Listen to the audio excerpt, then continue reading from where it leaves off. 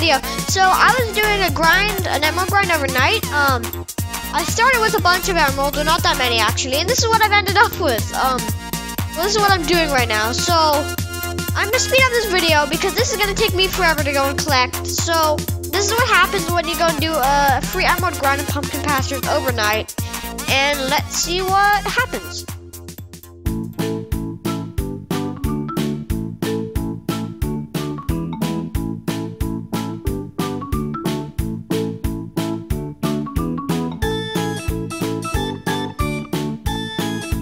Okay, so here I am. I'm going back to camp, and let's see what the heck we've got after that whole night of grinding, about approximately 12 or so hours.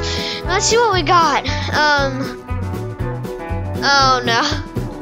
Okay, I need to start salvaging all of this. I think that I gotta speed this up again because this is not gonna be that fun to watch. So I'll see you later when I'm done selling like 2,000 items. And yeah.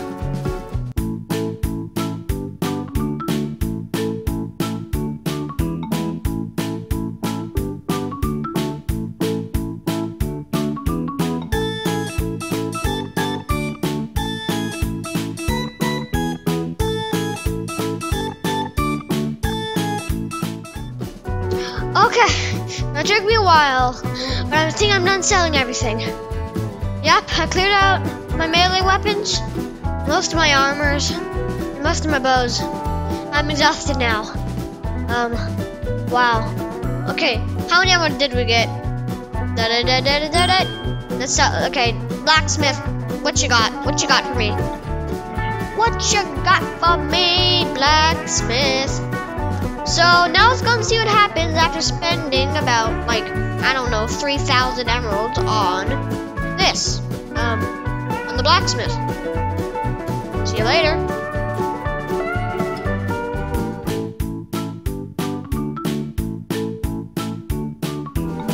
Ooh, our first unique. Well, back to the grind.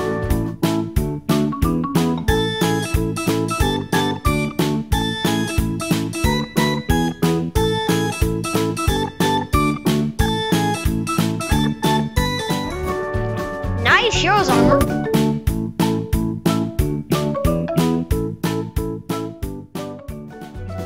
Okay, so from all of those items, all that I got was a hero's armor and a wither armor. I mean, it's still pretty good, not the best. I bet you could get a lot better items, maybe 3 or 4 uniques, but still, that was all of this. All these items, and a whole bunch of selling and grinding, Blacksmith, and I got 2 uniques, and hooray! So thank you for watching this video. Good, bye.